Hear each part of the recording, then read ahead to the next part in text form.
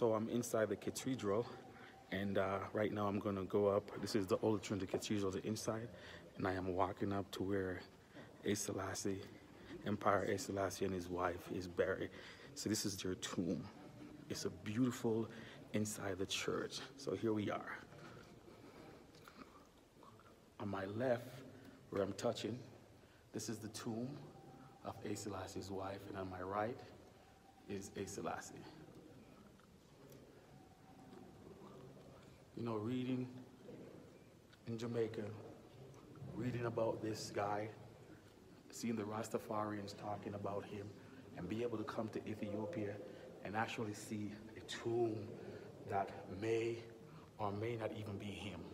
But just the fact that I'm to be here is an amazing experience.